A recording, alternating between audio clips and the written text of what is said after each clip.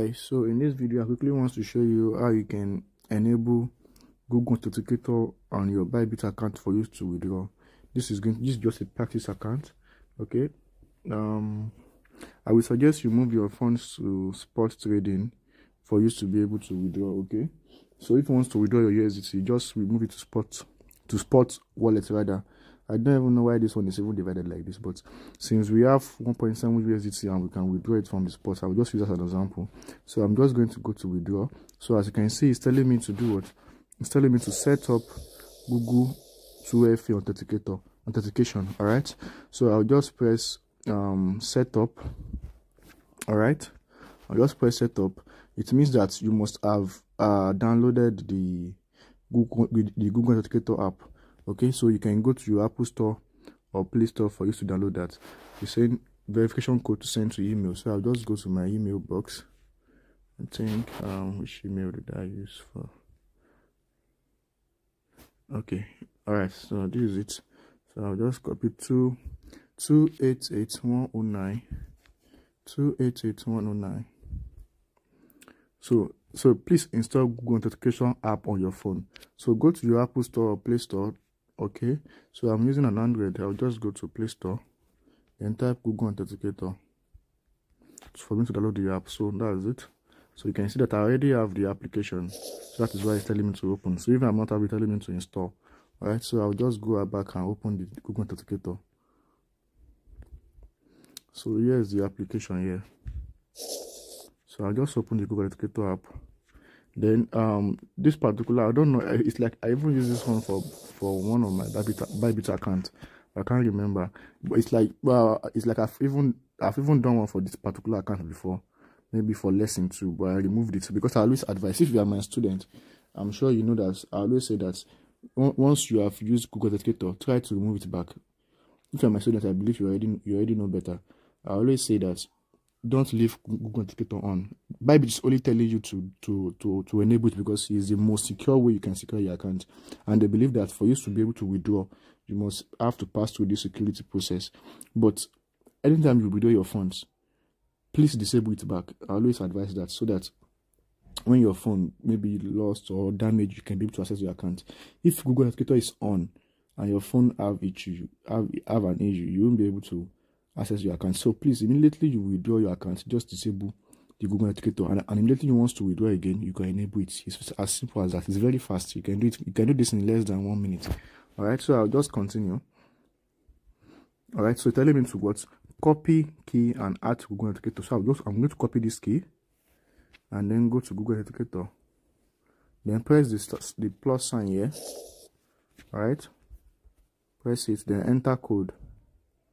Then I'm just going to name the account Bybit second account. I'm going to enter the key, then add. Okay, so I've added it. So I'll just copy.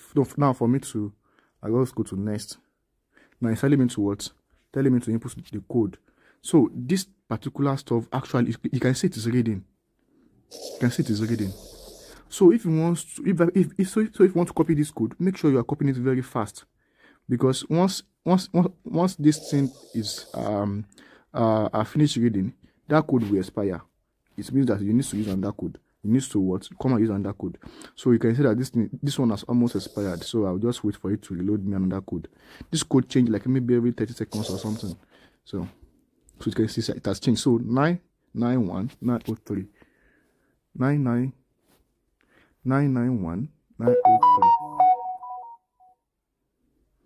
So I will advise you always copy. You can see it's successful. So I advise you always copy. You always type it and not copy. So I will just need to input my password now for me to log in. So after you have enabled the Google Authenticator, it will log you out. All right. So I will log in now. I will pause this video for me to log in because of my password. So I just put my password now, and when I want to log in, it's now asking me for that Google Authenticator. So I'll now go back again. Okay, so to copy it, but it has almost wants to finish reading. So I'll just wait for it to give me another code. All right. So I'll just wait for it to load. What I'm doing. If you can have different Google Authenticator stuff, but just make sure you are using the one that you created for it. No, that's why I name it bybit second account. Okay, so 630-734 630-734. Let me show if I'm correct. 630-734. Okay, so confirm. All right, so you can see that I'm logged in to that particular account. It's going to load my balance. Okay, so as you can see, it has loaded the, okay, as you can see, it has loaded it. So it's as simple as this, guys. You can do this under 1 minute because I'm teaching you. That's why I'm using like 5 minutes. So I hope you get the point now. So with this, you can withdraw your funds. So if I press withdraw now, I'll be able to withdraw. The other time I could not even come to this particular place. So guys, and like I said, go back to your settings here. Come to the left corner. Okay. Then come back to security and please turn it off. Okay, turn it off. Okay, so for you to turn it off, it requires your password and then to get the Google Authenticator. So I'll just put my password and then get the Google Authenticator code. Okay, let me get a new one. Like I said, I'll try to put it off after you have withdrawn your fund. So 627-659. 627-659. I think I'm correct. All right, so I'm just going to confirm. So it logged me out. Then I'm going to put my password to log in back. So I've put my password. Now I'm going to log in. So I removed the Google Authenticator because I've withdrawn my funds.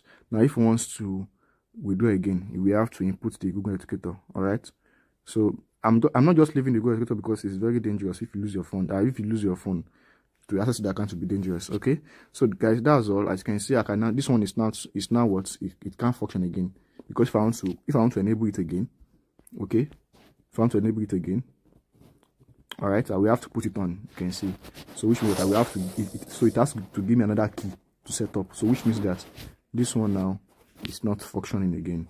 Okay, so I can delete it just to avoid confusion. All right, so that will be all for this video. I hope you have get the point. Yeah.